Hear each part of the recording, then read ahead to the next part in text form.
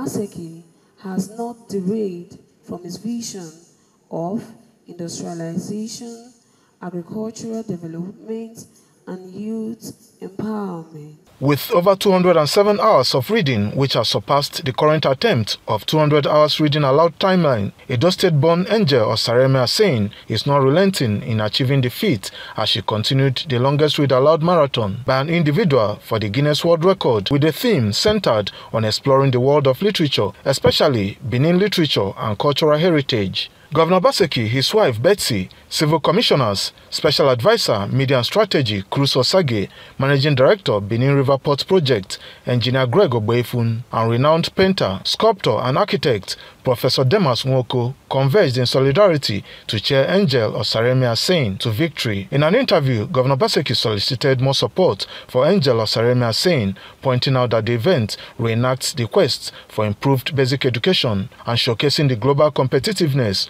of the Edo youth. No greater reward for our administration than what this young lady is doing, and so we are here to support her. She has broken the world record in reading, and what a record to break. And here we have Professor Demas Nwoko.